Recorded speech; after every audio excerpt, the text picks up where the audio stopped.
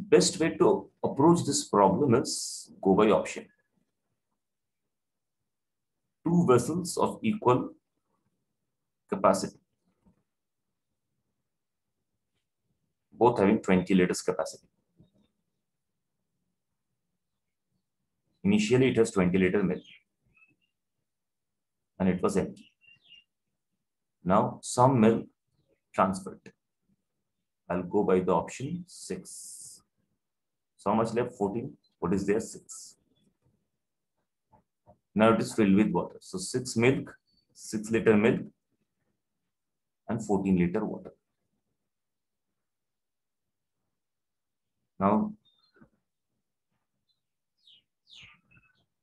Now again, the first one filled up. So 14-liter was already there. So 6-liter came. In this 6-liter, we can see ratio is 70:30. So 4.2-liter water and 1.8-liter milk. So right now the distribution is 15.8 milk and 4.2 water.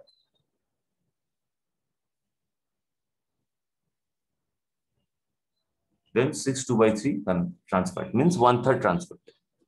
1/3 of transfer. So how much water will go? 1.4 water will go. Actually, 6 liters from this 6 liters taken out. 4.2 taken out. And then 1.4 came. So basically this decreased by 2.8. So current amount of water is 12.2. So 11.2 liters of water. But we want equal amount of milk. Means 10-10. So if there are 10 milk, there should be 10 water.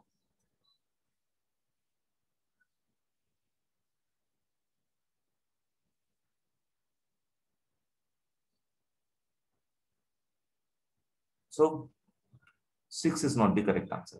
And even in 5 also we will not get correct answer because it is going lower. So left with 10 and 8, I will start checking with 10 because checking with 10 is easier.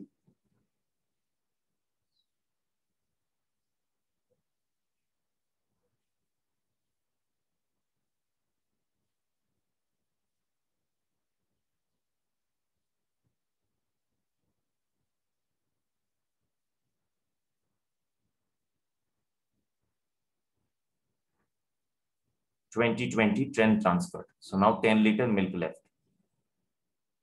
10-liter milk left. And this is having 10-liter milk. Poured with 10-liter water. 10-liter came back. 5. So now it is having 15 milk, 5 water. 6 2/3 gone. Means 2/3 gone. So 5 milk gone. So how much milk left? Obviously 10 milk left here. So obviously 10-liter milk here. So yes, this is the answer.